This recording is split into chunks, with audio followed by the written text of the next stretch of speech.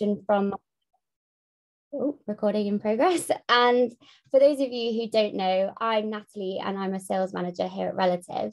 And I'm going to be talking to you about some research we've run across the media and entertainment industry, looking at how to create the perfect content and understanding what motivates different audiences.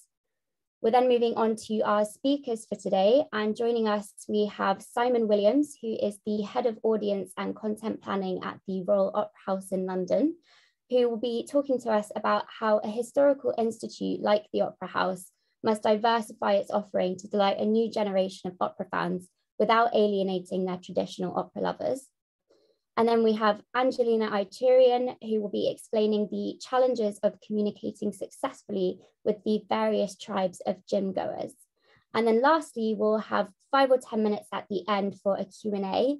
And just a little bit of housekeeping on this. So you should see a Q&A box at the bottom of your screen. And as and when your questions arise, just pop them into the box alongside who you'd like me to direct your question to, and I'll make sure that happens. Ooh. So to kick things off, at Relative Insight, we do one of these spotlight events once every 2 months. And we try to pick something that's relevant to us, but also really relevant to our customers. So why did we pick media and entertainment? Well, it's an industry we work really closely with. And following a bit of a slump during the pandemic, particularly with in-person entertainment, these industries have rebounded really strongly due to the acceleration of power shifts that were already transforming the industry. And it's now set for huge growth, which is mostly fueled by demand for digital content. So it's looking like pandemic consumption patterns are here to stay. But that's not to say that the passion for live experiences won't live on. And it's already really clear that demand for these are also rebounding in full force, whether that's live gigs, spin classes, or theatre shows and festivals and fun things like that. And the movie theatre revival is also very much underway, which was clearer than ever when the new Spider-Man film broke box office records. And basically, we want to help the companies behind all of this stay competitive, but importantly, stay agile and evolve with their audiences. And for those of you who don't know what we do that well, we are a text comparison platform. And we basically help companies understand what makes their audiences unique, how their needs and behaviors change, and how they perceive different brands within a market. And nowadays, it's all too easy to get caught up thinking in terms of engagement numbers and resonance when it comes to our audiences, because creating engaging content has become the North Star of commercial success. But brands, organizations, and influencers need to know who their audiences are if they're to go beyond that and truly entertain and delight them.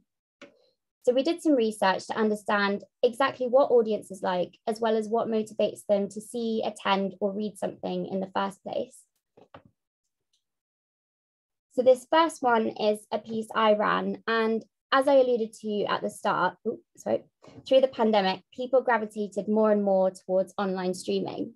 And there's no denying that Netflix and Amazon are two of the largest players in that industry, but it's becoming increasingly competitive and consumers are using their original content as a factor in their purchase decision. So some stats for you. In 2021, Amazon spent nearly $10 billion on content, and previously spent $250 million just for the rights to the new Lord of the Rings series, which I am very excited for. And that seems like a heck of a lot of money, but Netflix topped that with a $14 billion spend last year, and a hefty portion of that would have been allocated to original content. A good example of what they've done previously is their 2019 film, The Irishman, which was one of their most watched movies ever and cost around $160 million, largely thanks to some anti-aging special effects. They also did House of Cards, which was Netflix's attempt at a completely data-driven approach to content creation, where they looked at patterns of preference from their user base to formulate a show around it, meaning in theory, they'd created the ideal show for their users. But my point is, how do we make these immense investments in original content pay off? And how do we get people to love what they're seeing? So I ran some research and went to some popular entertainment forums to look at thousands of conversations being had about Netflix and Amazon's original programming. And as a means of competitor benchmarking, I compared these conversations against each other to see if I could uncover any audience insights into what makes the best content. And I found a few interesting things. So first of all, I found that Amazon viewers paid a fair amount of attention to the physical appearance of characters, with mentions of the token short ugly guy and speculating about how actors must feel over their casting. So these exaggerated and distinctive physiologies really stirred up a lot of conversation amongst them. Secondly, I noticed that Amazon viewers spoke a lot about their emotional reactions to shows. So they were 2.6 times more likely to discuss their mental actions and processes, with words like bummed, care, and sad coming through. And this 2.6 number is what we call the relative difference. So this tells us that Amazon audiences are 2.6 times more likely to talk about this than the Netflix audience. So it was really clear that Amazon audiences were very aware of their own reactions and sold into the emotional sides of shows like sad cliffhangers, for instance. And programs that did successfully tap into these emotional depths were overwhelmingly evaluated as good. Meanwhile, on the Netflix side of things, in terms of visual aspects, viewers were less concerned with physical appearances, but more so with animation. So particularly when discussing live action fantasy series like The Witcher, viewers surprisingly said that they would rather see it as an animated series and expressed that live action remakes aren't as good as their original animations. So it comes across that they're actually quite impartial to the impressive sort of CGI and scenery of these shows, because through animation, they could focus more on the actual content. And digging below the surface a bit, Netflix audiences were very in tune with the relationships between characters. So they were much more likely to discuss everything from serotonin boosting friendships to sort of teasers of almost relationships. But nostalgia was the really key component for Netflix viewers. So they were 9.6 times more likely to use the word nostalgia to express what they liked about a show. And I feel like the success of the show Stranger Things really epitomizes this with its 80s references and soundtrack and costume design. And they were also more likely to use words like relatable and likable. And that, paired with nostalgia, shows us that viewers respond to content that they can connect with on a sentimental level. So overall, the audience insights we found from this research highlight how streaming giants don't necessarily need to pour millions of dollars into impressive special effects and technology, but rather they should focus on developing compelling storylines that tap into audiences' emotional intelligence and sentimentality. And onto our next piece, which is all about reactions to the latest installment in the Spider-Man franchise, No Way Home. So I do apologize if there are any Marvel fans in the audience who haven't had a chance to see it yet. I'll let you know when to plug your ears. But for this one, we basically wanted to dig deeper into the reactions of 3 distinct groups who all have different motivations to watch this same film. So these were everyday moviegoers, so people who watch Spider-Man as a social activity, Marvel fanatics, so people who watched it because they love Marvel comics and the franchise as a whole, and cinema enthusiasts. So these are people with a keen interest in film, or what we call self-proclaimed movie critics. And in order to understand the different motivations and reactions of each of these groups, we gathered audience data from Twitter to represent the collective views of the everyday moviegoer, Marvel fan forums for the fanatic, and IMDb reviews for the cinema enthusiasts. And we then compared these 3 massive data sets against each other to find some really interesting insights. So firstly, for the everyday moviegoer, we found that they were much more likely to discuss never having seen another Marvel film. So phrases like never watched and first Marvel movie were coming through, showing us that more people were getting interested in this film than other ones, which signifies some really effective marketing and also a lot of buzz stimulating them to watch it for the first time and find out what all the fuss is about. They were also much more likely to have an emotional response to the film, where they express feelings of happiness, sadness, fear, and shock. So it's clear that the everyday moviegoer is much more invested in the narrative and allows the film to pull at their heartstrings. One really interesting thing that came through was the propensity for the everyday moviegoer to see the film more than once. So they were 10.9 times more likely to say that they're rewatching or seeing the film a second time, which is a huge difference in how they're speaking. And this presents an opportunity to market films like this on social platforms as so good that it needs to be seen twice. And moving on to our Marvel fanatics. So as I said, we went to Marvel forum data for this one. And unsurprisingly, they were far more likely to mention comics when discussing No Way Home.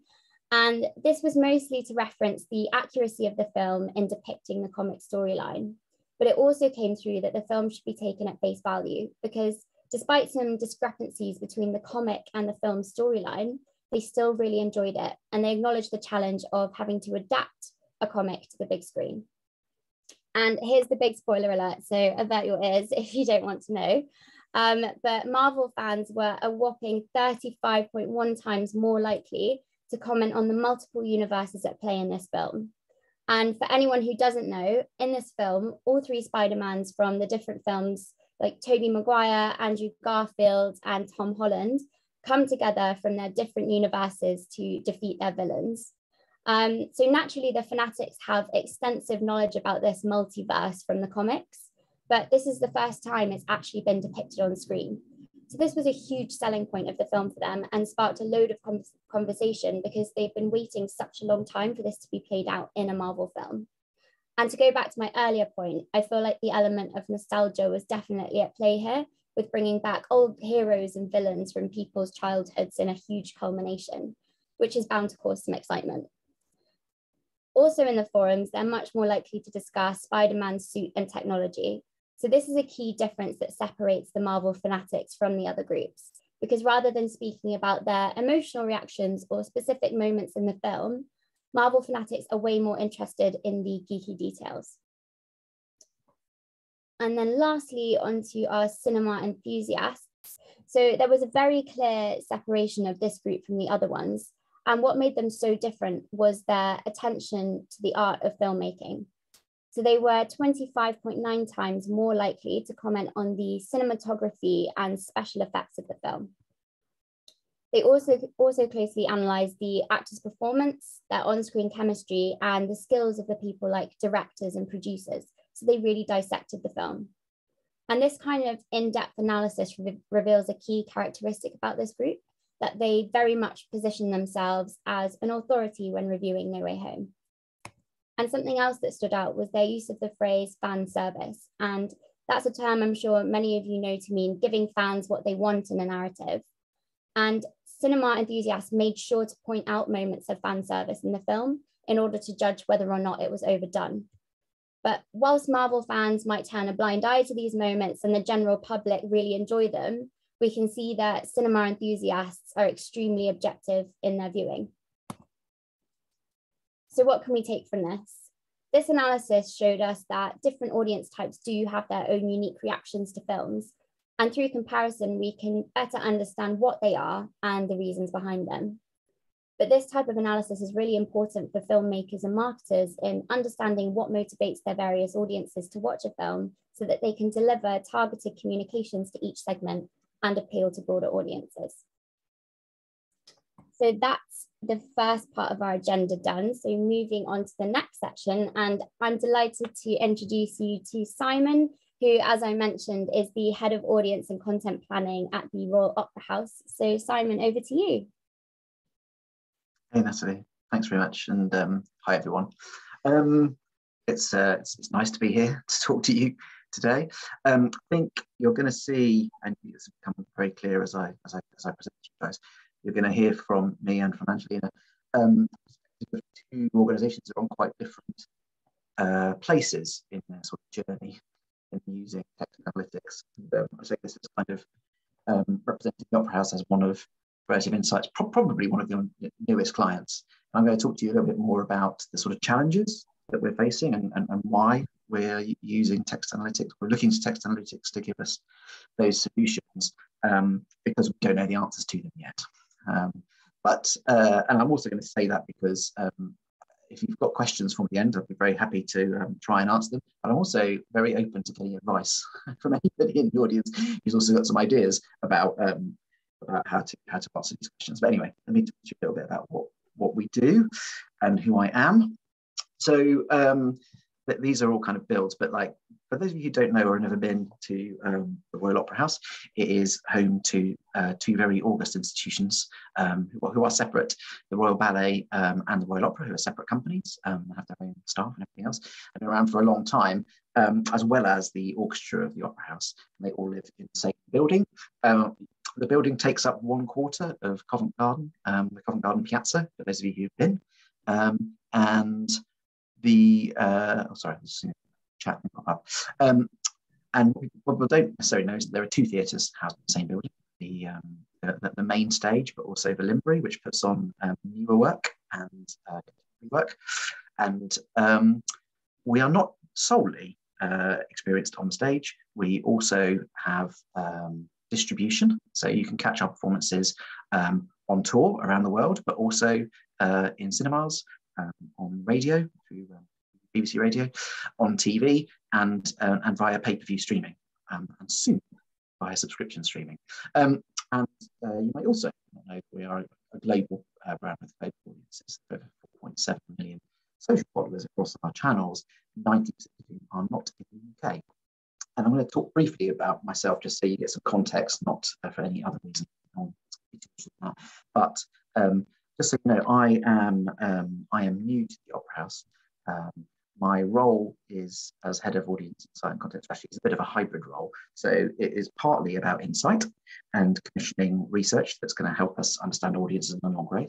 And it's also partly about setting content strategy and thinking about the performances that we capture, how we describe and edit those performances, the extra and supplementary content we build around that.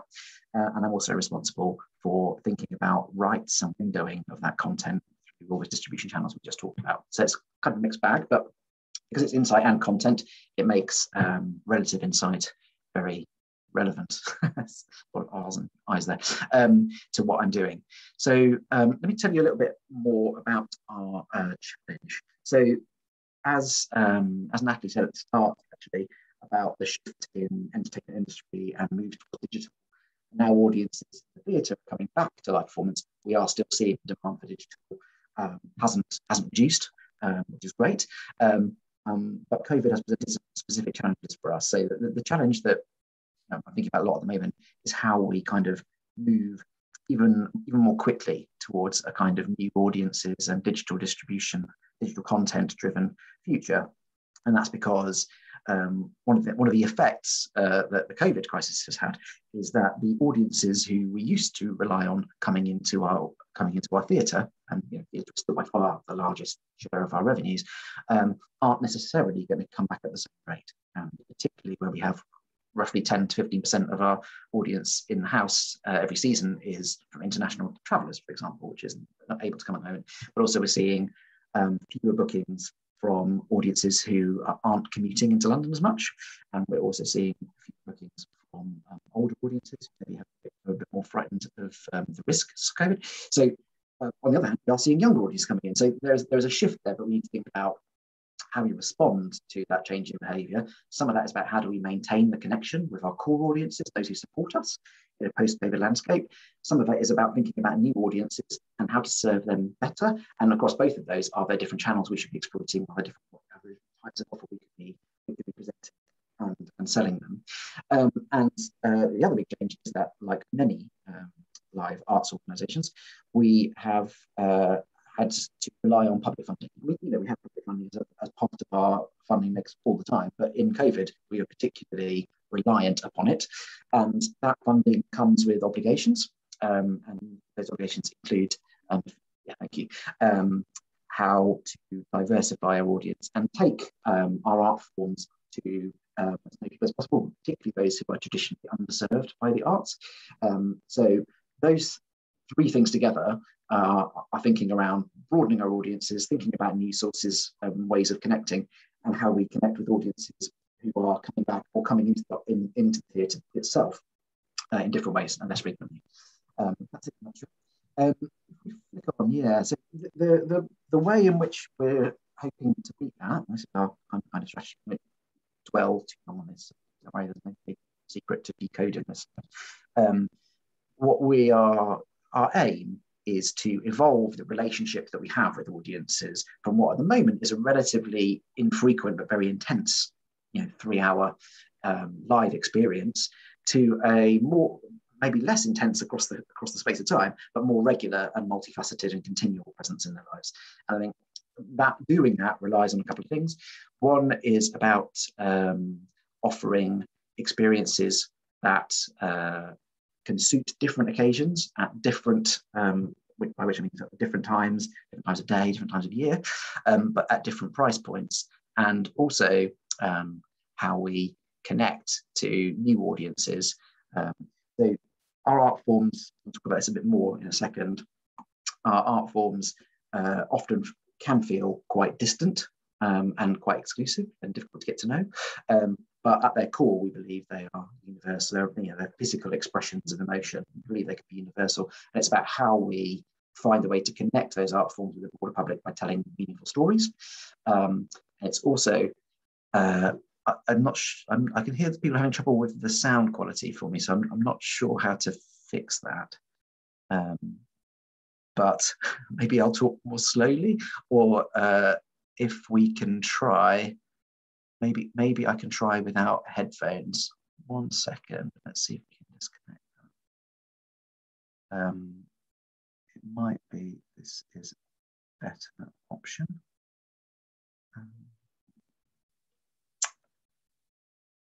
So sorry for this. If I take this off, I don't know. Let's see if that's better for people. Okay. Apologies if you've missed any of my very exciting, inspiring content up to that point. So as I was saying, you're welcome. As I was trying to say before, this is really about how we change the relationship with our audiences from infrequent and intense to more present and continual.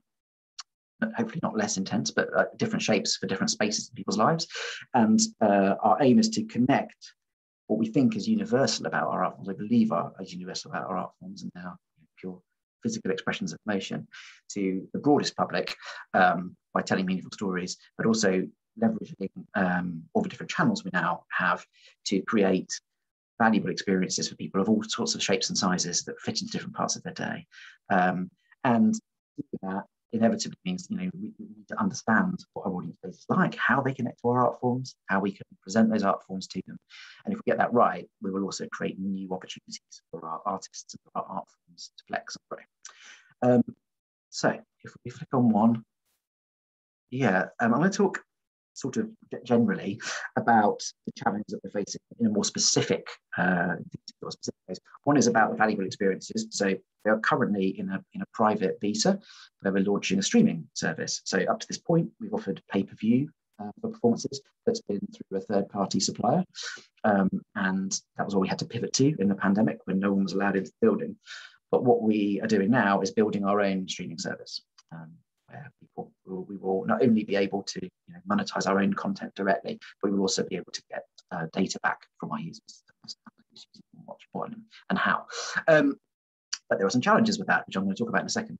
The other thing is around meaningful stories. So we are, as I said, thinking about new audiences and trying to reach new audiences and experimenting with ways of talking about our art forms on social platforms, whether that is trying to bring the stories behind opera titles to life, or whether that is using our talent, like Marcelina there, who's a principal Royal Ballet dancer, to talk about content on moments that maybe reaches a broader audience, like a example.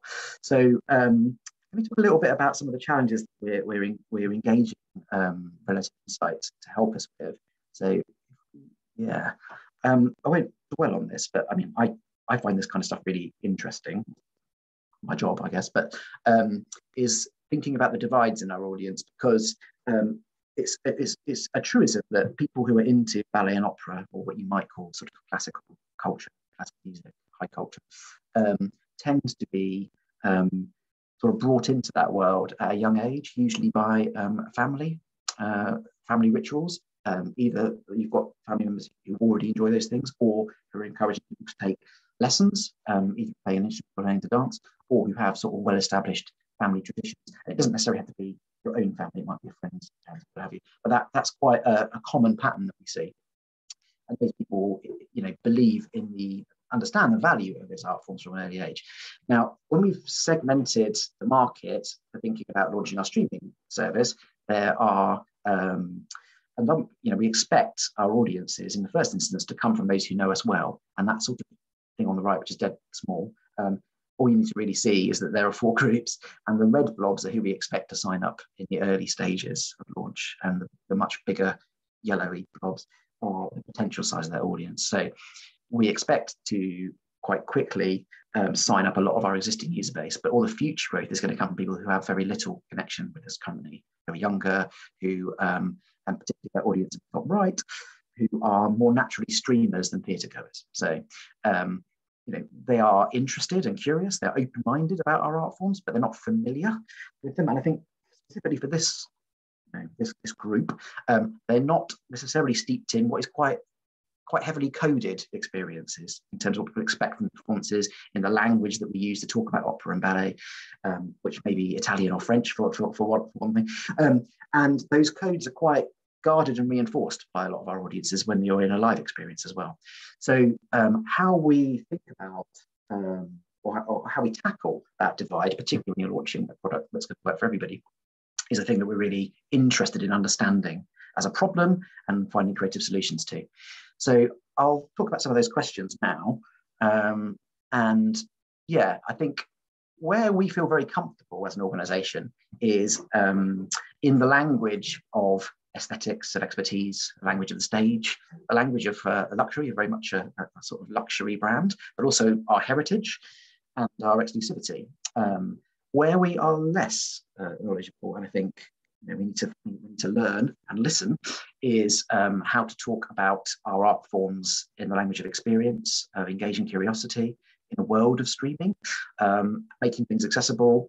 I put utility in as a sense of like where this fits into my life. Now, certainly in opera, like 3 hour long performances, how we talk about relevance and how we talk about subscription and purchase in a different sort of way. So I also mentioned there ballet versus opera, which I'll come on to in a second. But we think that is we need to learn how to speak in those in these other ways. And if I flick on to the next slide, here are some of the questions that we're sort of putting to relative insight and to ourselves, to editorial teams who create the content on our site. Are there types of language actually that we think are sort of triggers or that tend to reinforce the divide between our 2 different types of audience? Make me feel like it's either not for me, on either side it's not for me, and even within that, are there particular moments in which in a journey that using the wrong kind of language actually has more impact, more negative impact for us? On the flip side of that, are there approaches to description that actually capture an emotion or an idea that actually resonates well with both groups, which would be great. We want to focus on. And as mentioned opera versus ballet before, there is a group of audiences that consumes both. I'm one of those, but generally speaking, people tend to prefer one or the other. And we're really interested in how we talk about the art forms, the opposite art form to fans of the former, and find ways to pique their interest, talk about the emotion and appreciation of those art forms. There's another couple of questions on the next slide, which are got an example of one of our emails to new users, which is, I guess, again, thinking about a lexicon, like a set of language and an approach to using language, whether it leads on metaphor or something else, that can entice and excite users with the promise of what's unique about these art forms, but also that engages curiosity. We've got lots of content about how things are made, about how directors direct, about how performers learn and practice. And as I said before, for those who maybe aren't as familiar with the art forms, how we talk about the time and space that we wanted to take up in their lives and how to make time for it. I think we don't yet know, as this is a new channel for us and a new audience for us, how to do that. So we've got some guesses, but I mean, this is, I realise I put these images in far too small for you to see. There's some examples of the kind of language we use, and we tend to rely on words like kind of spellbinding, classic, and things like that. Maybe we interested to see where we can go with that in terms of the nuance for language that we use. And all I've done so far, I realise, is give you questions and share the questions that we're thinking about. I think the next slide will just show you what we're working on right now. So I haven't got any answers to give you, I'm afraid. hope to soon. But we're working with Relative Insight because, as I said, we're committed to broadening access to our art forms, and we know that codes can be a barrier. And not all codes, but certainly a lot of codes live in language. We need to understand that. We're also launching new services that we need to help. The services themselves need to help users find something they're going to enjoy, even if they don't necessarily know what that is. And language is the thing that's going to help people gravitate to the things that sound right for them. So we need to understand that. And we already write a lot of content about content, but we do that for what is a relatively established and closed group. So we need ways of gaining insight into what resonates with other audiences is going to drive our creativity and give our editorial teams inspiration to work with. And because we don't know the answers to these questions yet, and we also don't know how we're going to work them out, what we've done with Relative Insight is they've very kindly given us a very flexible deal. So we've got a year's worth of access to the platform for 15 people across our CRM team, our editorial team, our marketing teams. And within that, they've agreed to give us one project which they're going to manage for us. And probably I'm going to give them the trickiest job about understanding the divide between audiences and get them to help us with that. But they've also given us 2 open-ended self-service projects to run, where we are using, as long as we're using the same data, we can run them for a time. And that's really for us to be a sort of sandbox for our editorial teams and our user research teams, actually, to understand themselves how to get the best value out of the platform, whether it's a tool that we can start to rely on and can really help drive the way we think about communicating with audiences going forward. And that's where we are right now. Thank you. Sorry, just needed to unmute myself just there. Thank you, Simon. That was really interesting. So I've got a couple of questions for you myself. So firstly, what do you think will be the most useful application of Relative's tool for the Opera House? I mean, that's a good question. I don't know. I mean, for me, I'm most interested in thinking about language and codes and what language is exclusive and forms a barrier versus that's welcoming, because I'm really interested in language generally, and I think it's a fascinating topic how it relates to thought and stuff. But I suspect that we might find, the power of the platform is its ability to do this kind of brute force comparison, as you were showing with the Spider-Man type examples. So it may well be that something like.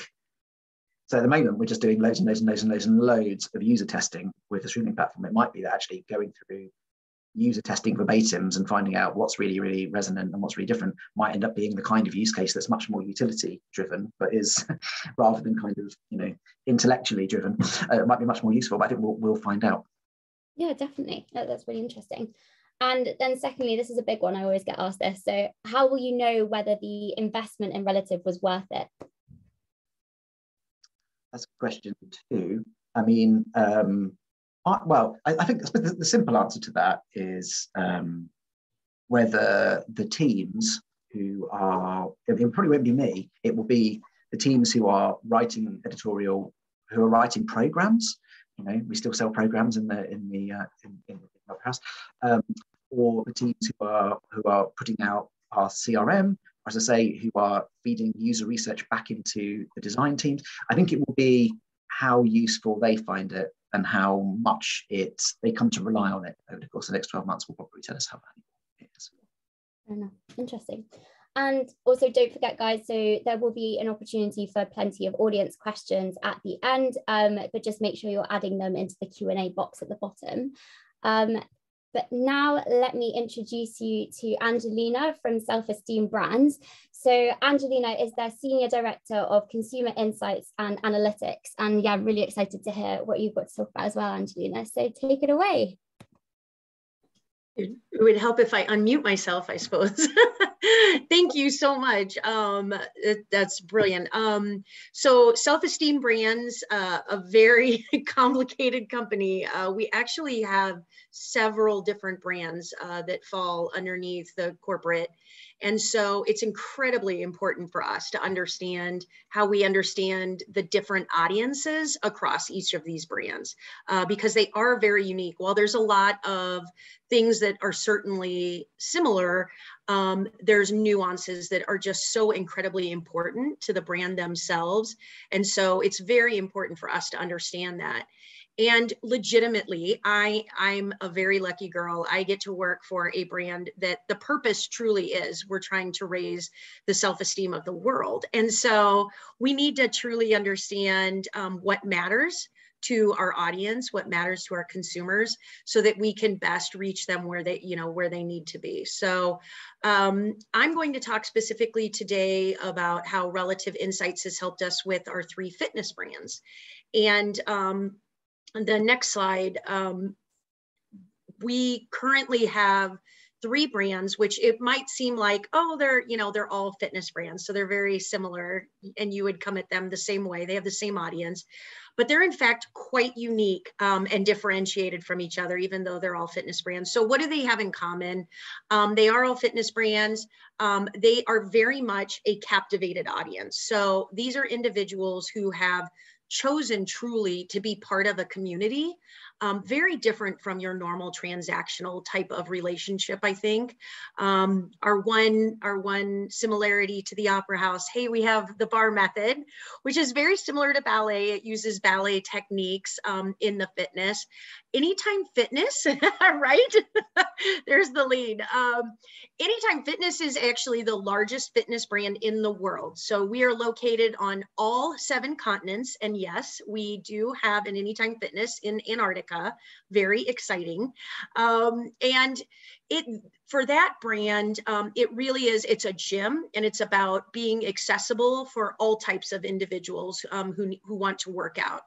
And then we have Basecamp, which is also a studio brand, much like the bar method. But in this situation, it uses scientific techniques to make for a very high impact and efficient workout. So you do some spinning, but you also do some strength training. So as you can imagine, even though these are all technically the same end, right? Fitness and exercise, they have very different audiences. And so it's incredibly important for us to understand that. So how do we go about addressing ways in which we can differentiate not only between our own brands, but also the competition? And at the end of the day, the way we chose to go about it is through understanding what really matters most to our audience. So what do they care about? And in order to do that, we actually use 2 different segmentations. So the first segmentation that we use in the next slide is health and wellness segmentation. And so this is understanding the audience from a very much a more broad overall wellness perspective. So it is everything from how individuals approach their health, leading the way. This is an individual who their health and well-being is everything to their life. They are really always thinking about it, and they are integrating it into everything that they do, all the way down to get through the day, where this is an individual who may be struggling. They have other priorities. There's lots of reasons why health and wellness is not, number one in your mind all of the time. So understanding individuals from this sort of overall perspective in health and wellness is one of the ways we understand our audience. But the second way that we also look at them is through a fitness and exercise segmentation. And so this very specifically addresses the idea of how do I integrate fitness and exercise into my daily life? And so from here, we have everything from a fitness fanatic who, right, is very confident about fitness and exercise. They feel very capable, and they're figuring out ways to get it into their routine all the time. So this is your individual who is very purposefully using the stairs instead of the elevator every day, all the way down to homebodies.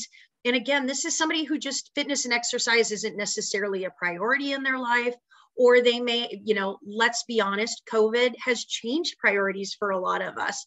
And so whereas somebody may have been a fitness fanatic before, since COVID, now they're more of a homebody. Like, it's really about the creature comforts. And I just don't make exercise a priority as much because I have to focus on other things like my mental well-being.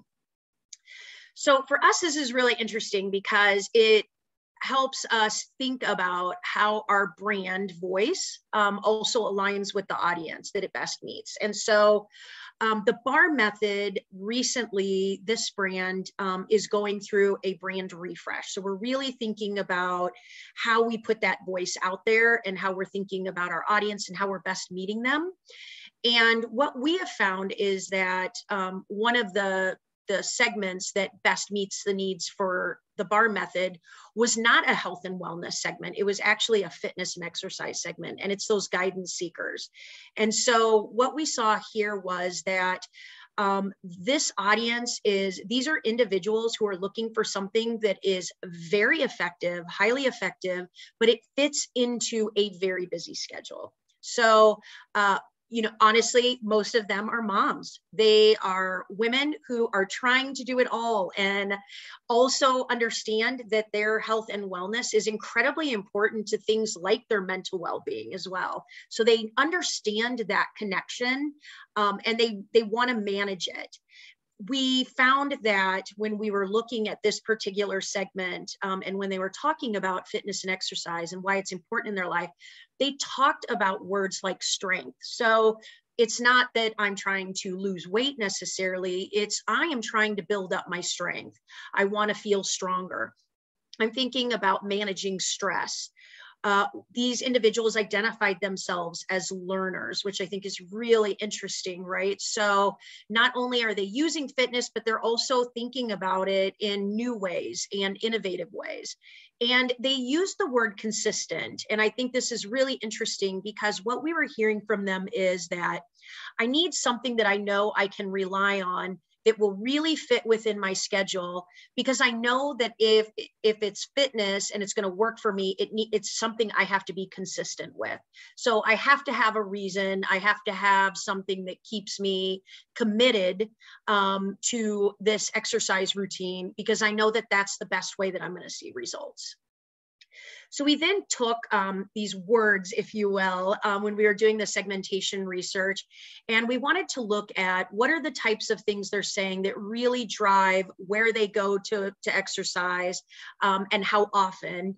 And then most importantly as well, we still are a brand and we have a brand voice, right? And so we want to see where these types of opportunities align for our brand as well. So the BAR method is a very specific, it sounds crazy, but there's actually different approaches to just doing BAR. So probably doesn't sound crazy to Simon. He knows there's lots of different approaches to ballet, but for the BAR method, it's very specific in that it sticks to the true original research that created the BAR as a workout routine. So it's very precise movements that are meant to engage different muscle components. And so it's very targeted.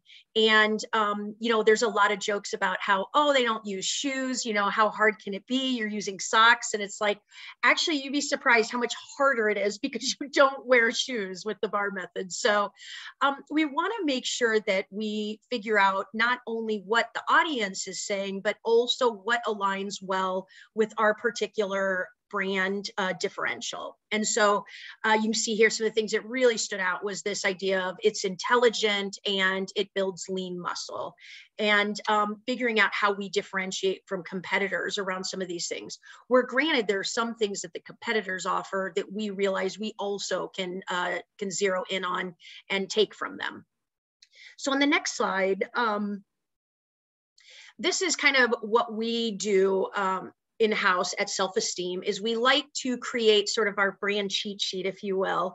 And it's really about understanding our brand personality at a high level. So everything from what is the brand benefit to what is our brand purpose. And forgive the boxes. It is a very competitive business. So there's certain things I can share, and I apologize, I know. But what is interesting is that when we define our brand personality, we really focus on these words because these words matter, and they help us focus a lot of the work that we do. So you see here for the BAR method, the words that really resonate for our brand personality and meet our audience where they're at is elevated, intelligent, welcoming, determined, and confident. And so what does this mean? So on the next slide, when we start thinking about what our brand looks like and what our brand sounds like, we're like, how do these words all come together in, one particular brand beacon? And so for the bar method, it was this idea of powerful. I am going to the bar method because I want to be powerful. I want to do it in an intelligent way, in an elevated way. I want to feel confident, but I still want it to be welcoming. And so some of the fun of utilizing words in this way is that you can actually bring them into the creative process. And so our amazing creative team, when they were looking at photography for brand messaging, they were very specifically looking at, okay, how do we convey confident? How do we convey intelligent? And how do we do that in a powerful way?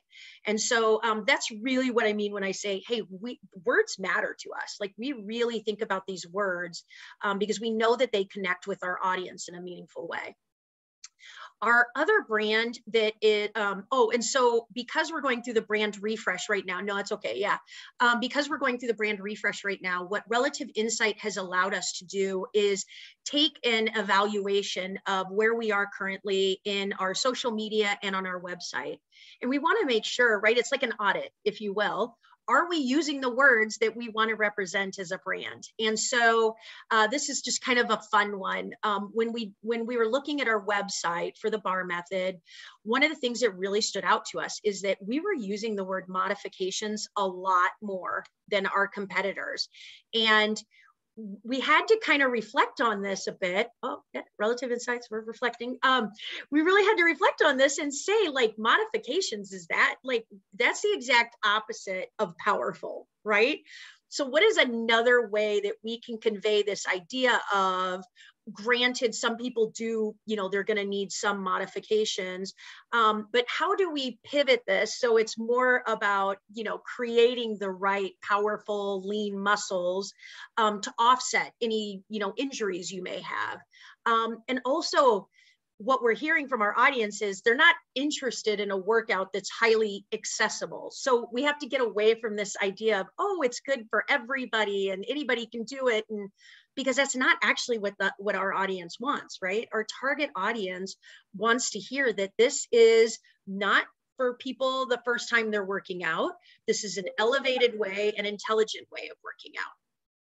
So interestingly, our other brand on the next slide is the Basecamp. What we found, again, a studio brand that it very much was targeting a specific fitness and exercise segment. And so again, right now with Basecamp, it's a very small brand. We're just launching. So it's still kind of in the baby stages in how we use this information. But we're, again, already, starting to think about what is the difference in the words that matter to that particular segment. And so what we find is they're, much more of an appeal to those fitness fanatics. So people who are trying to figure out how to do fitness all the time. These are individuals who will do the bar method and do Basecamp and also have a membership at Anytime Fitness. So it's interesting in understanding them and the types of words that they use. And on the next slide, you'll see it's very similar in how we approach, right? Thinking about what is the brand personality. And even though these are both studio brands and it's very much individuals who are thinking about strength and thinking about how to get a workout and exercise routine into their schedule, the words like electric and animalistic, like this is your beast mode type of exercise. So these are people who are looking for more of an energy when they're working out than the bar method. And I just thought it was so funny because some of the words, they're so similar, but there's just this tiny little difference in nuance. And for the bar method, one of the words that kept coming up was elevated. Well, for Basecamp, one of the words that kept coming up was uplifting, which when you think about it, they're very kind of similar, but one has more of like a social sort of contract behind it. So we started thinking about that and what that means. And so for the bar method, it's powerful, right? And so for Basecamp, on our next slide, you'll see it's almost the same, but not quite. Our brand beacon for Basecamp is fierce. So if you want to go, yeah, there you go. It's, again, very intense workout, highly efficient. The bar method's the exact same thing. It's very efficient. Both of these are very rooted in science. So the base camp as well, from university research, like what's the best way to raise your heart rate, and then integrate strength training, only takes 35 minutes. So it fits in a schedule, right? The bar method, same thing. They were all about that schedule, wanting to fit in a schedule. But here there was more around this idea of, right, that animalistic beast mode, and also more around the social aspect of it. So that interaction. And so you go from powerful to fierce, which could be very similar, I think. Like if you look them up in a thesaurus, you might find them. But there is definitely a nuance that we're able to pick up with because we do this kind of analysis where we're thinking about the words that really resonate.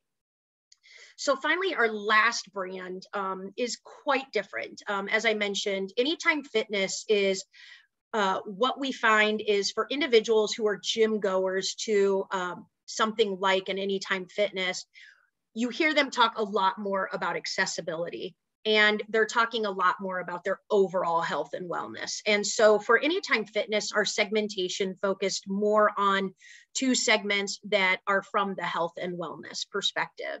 The first one is I need a plan. These are individuals who have been trying to use fitness throughout their entire life, and they just haven't found something that's quite stuck, or they feel like they really need help to figure out what's the best method for them, what works for them, or maybe they just, it's legitimately, it's like, hey, I just need constant motivation. I need somebody who can help me put a hand on my back, really tell me that they're there for me, and make sure I'm doing things in the right way. Our other segment that we found Anytime Fitness really resonates with, and going to a gym really resonates with, is Not Right Now. And it's so funny because when you look at Not Right Now, you really see your guidance seekers. So that segment that we find that we're really reaching with the bar method is possibly a very specific part of this Not Right Now segment. There is actually some overlay with the other segment as well. But what we see here is it's an individual, usually women, who are very busy. They have so many priorities. They tend to not put themselves first, right? We got to take the kids to soccer, so we can't, or football, sorry. And so I can't have time for a workout. It's another thing on my to-do list. And so they really need that flexibility. The difference here, though, is that when we took the time to really hear Not Right Now, the difference between the bar method and Anytime Fitness is this is not somebody who's looking for that highly elevated type of experience. This is somebody who needs something that feels more accessible and is readily available to them. So for Anytime Fitness, when we look at the brand personality, so again, very similar to the bar method and base camp, and we look at theirs on the next slide. We see here that it's words that are like smart, likable, clever, empathetic, and unconventional.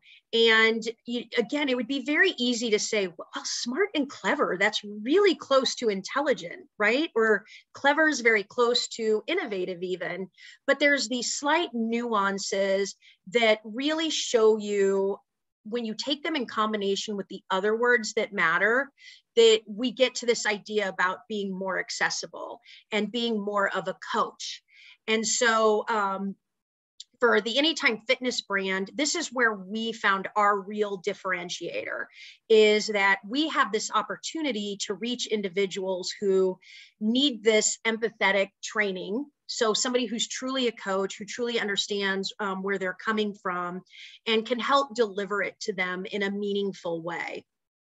So on the next slide, we do brand trackers, and it's very much about trying to understand what are the words, that come to mind when you think of Anytime Fitness. And the feedback we would get is it's 24/7, it's very, convenient. we wanted to get to that. What does it mean to be, belonging and coaching and trainers? We want to lift this up. So what we're able to do with Relative Insight is, on the next slide, you can see we can actually track our social media, we can track our website, and make sure that we're constantly reinforcing these ideas of personal trainers and those success stories. So what is meaningful to the audience? Telling them that they're sharing with them those success stories is incredibly powerful. And finally, we're able to use these words in brand trackers. So we also have a vendor partner where we take the time to make sure every quarter, where do we see these words resonating for our brand, and how do they resonate across all of our segments?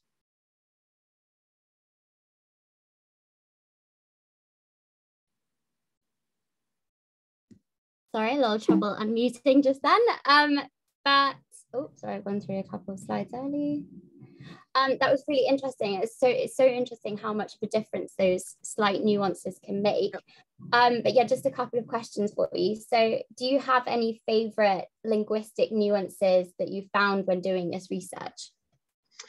Yeah, it was really interesting to us that we did, the audiences picked up on this idea of science. And it was actually something that came across for Anytime Fitness as well, that individuals are really interested in thinking about science. And I think some of this is just trends since COVID, that people really care about fitness that, is that a doctor would approve of, that is based in science, so that they know it's going to work and is meaningful. And so we're thinking a lot about that for Anytime Fitness as well. How do we integrate this idea of science into the methodology? That's really interesting. And I'm just conscious that we've got only 1 minute left, so I'm going to jump to the questions from the audience as well. So Simon, we've got a few for you. So first one, so there seems to be so many use cases for the Royal Opera House in terms of audience data and insights, but off the top of your head, are there any key differences between people who like opera and people who like ballet? Yeah, I know a bit about this from other sources. Actually, if you're super interested, I can talk to you about ballet. But in the short package, ballet audiences tend to be more likely to be women, more likely to be older. Actually, if you're really into ballet, particularly classic ballets, we find that contemporary ballets attract a different audience, a younger and more mixed audience, but classical ballets an older female audience. Also, they have a quirk, which is if you're an opera lover, you're probably going to come and see the opera each production once, and you're going to choose the best cast. If you're a ballet fan, you're probably going to come and see the same production. If you're a super fan, probably going to come and see the same production maybe 1 or 2 times, maybe even 3 times, and you're going to look for seeing a different principal in the lead role each time. Amazing. There you go. And then Angelina, for you, so you've spoken about like what you've done with Relative, but sort of where are you off to next, I suppose? Yeah, absolutely. There's so many opportunities. I think for us, we are especially excited about the idea of doing more research so that we can get at ideas around concepts. What we're seeing is another big trend, right? Digital content, needing to make things very accessible for individuals who sometimes need to work out from home. So I think that there's a lot of value from Relative Insight in thinking about search terms that individuals might use when they're looking for digital content, and how we can better position some of it around that. Amazing. Okay. And then secondly, what effect have you seen taking a segment specific language and conveying this in the brand beacon has on engagement with the brand? Yeah, it's definitely the biggest value from focusing on your segments is that it's very obvious they feel heard. So with the brand tracker that we do in combination with Relative Insights, what we're able to see is we actually see quite a bit of a lift with those segments that we're targeting around this messaging. So where we might not see, some of the other segments resonating with that coach idea, we see that those 2 segments that we're actually trying, and then as well as a 3rd segment, we see this idea of coach really resonates with them, and they're picking up on the messaging very well.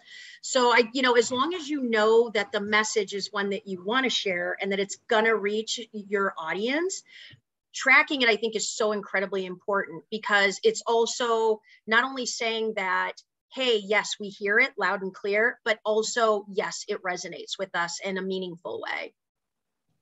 Yeah, that's amazing. Well, I think that's probably a good point to finish on then. So thank you so much, everyone, for coming. It's been an absolute pleasure, and thank you to our speakers as well. If you would like to, my mouse is going crazy. If you would like to access the 2 pieces of research I spoke about today, then you can scan the QR codes on the screen. And also, if you'd like to get in touch with me, then you can scan my LinkedIn QR code there. So that should take you straight through to my profile and you can connect with me on there. But yeah, we'll also be sending around a recording of the webinar to everyone. But I hope you enjoyed it, and please do keep an eye out for the next installment in the Spotlight series. And we'll see you all soon.